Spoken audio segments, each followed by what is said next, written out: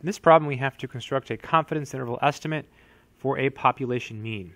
So if they give us the population standard deviation somewhere in the problem, we will use z. If they don't give it to us, we'll use t. So let's read the question and see if they give it to us.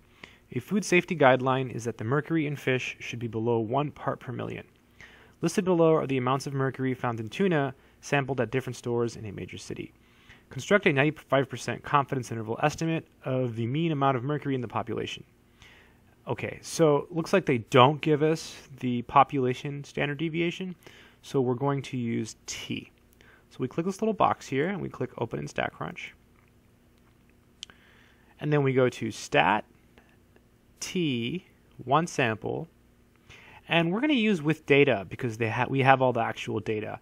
If they give us like the sample size and the sample mean and the standard deviation, then we use with summary. But they're just giving us the numbers, so we use with data. We have to select the data, so you have to click here where it says mercury because that's the name of the column. Okay, and it's a confidence interval.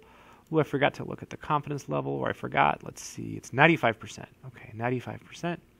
So everything looks good. You just click compute. And that's it. Those are the answers, the lower limit and the upper limit. I want 3 decimals. I'm going to go ahead and write it down. So let's see, 3 decimals, so parentheses 0.353 and 1.082. Okay. All right, so let's enter the answer. So 0.353, 1.082. All right, check answer.